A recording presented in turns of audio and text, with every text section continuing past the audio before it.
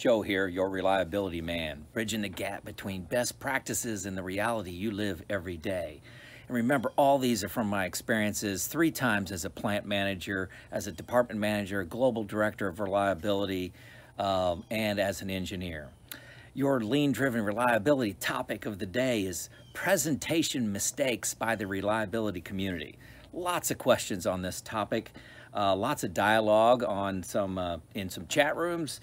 So I wanted to address it here.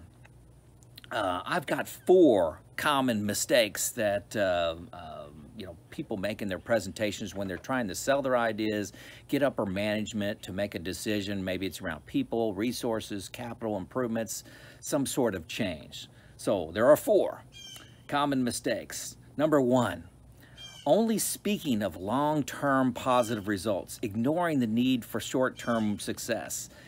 You know, plant managers are beat on daily for month-over-month improvement. And, you know, when you don't present the short-term benefits of your project, you know, if you present, hey, we invest this $500,000, you know, over the course of 5 years, it'll pay for itself. That means a little bit, but you've got to try to bring some successes in the first, I'll tell you, 30, 60, 90 days, what successes are in those first days of the project. Remember that your plant manager, she's getting 10 new ideas a day, and they're trying to sift through these, and most of them they have to say no to. So don't give them an excuse to not pick yours. You got to connect the dots with short-term and long-term successes. Actually, this conversation reminds me of the power of A-N-D. You know, back in the 90s, we had, there was a huge debate about quality. Can you have quality and quantity at the same time? The Japanese came in the automotive market and had insane quality, and Americans kept talking about quantity. But what we've learned since is you can have both. So can you have short-term and long-term positive results? Bring those short-term ones to the table. Okay, that's number 1. Number 2, not having established credibility. You know, if you've got 15% wrench time, you've got 5 engineers that are all in reactive mode. You got 8 planners all working on week 0, that's the current week. And now you're asking for money for some new PDM tools or a new lube room.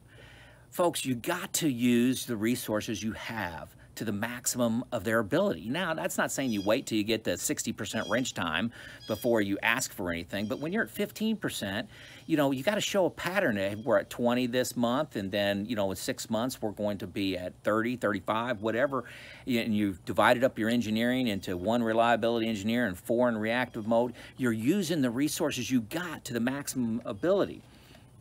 You know, imagine if your brother has a problem with impulsive purchases. Every time he gets 2 nickels together in his pocket, they want to spend it. If that brother comes to you and asks for $1,000, well, he's not using his resources efficiently, and he'll probably squander the $1,000. So, you know, you got to make sure you establish credibility before you ask for things. That's number 2. Number 3, not supporting data with overwhelming observation. Here's an example. Say you want to replace an automatic lubrication system on a drivetrain. Imagine, you know, it's coupled with the mean time between failure data that you present and all your charts and graphs. You observed 5 PMs and saw the wear patterns, and you talked to the mechanics 5 different times. You went to a sister plant with a similar design, and they also had, you observed 2 PMs there, full 8-hour PMs. You watched and talked to their craft people. And you went to a 3rd plant with the new design that you're looking at going to, and you observed how it operates and their mean time between failure, and you talked to their craft people. How could a plant manager refuse that overwhelming observation that you brought to the table? It's you know, too many times people hold up brochures from the manufacturer talking about their hopes and dreams and promises of a new design without supporting it with observation. So not supporting data with overwhelming observation. A guy named Pat told me that to do 3 times the observation as I could possibly stand. And in worst case, if you do observation, you're going to get better solutions that eliminate some waste, and that they're more executable because you've worked with all the crafts and you see the problems firsthand.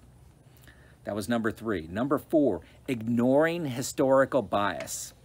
Have you ever heard the plant manager, when you presented to them, they started telling a war story or from 20 years ago in their career? This tells you that they have bias working in their decision making. They have bias. Their history, their experiences, successes, and failures of the past are influencing their decision making.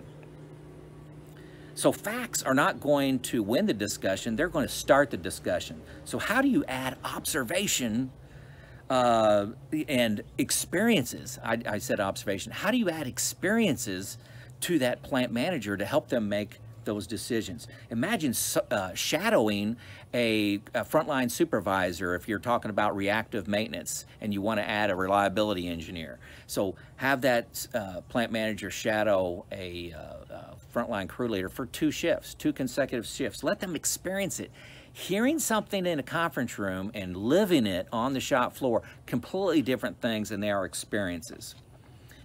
Go into a piece of equipment that has a lot of downtime that needs to be reset by the electrician, every few hours or every few days. Go and stand there for 8 hours. See what happens. Good chance they're going to see all kinds of cool things that's going to influence their decision making. So those are the 4 things. Only speaking in long-term positive results, not having established credibility, not supporting data with overwhelming observation, and ignoring the historical bias of your plant manager.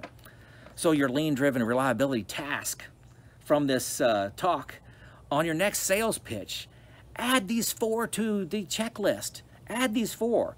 Death by PowerPoint is really just getting started. More data typically will not bring home the deal and the positive, the affirmation.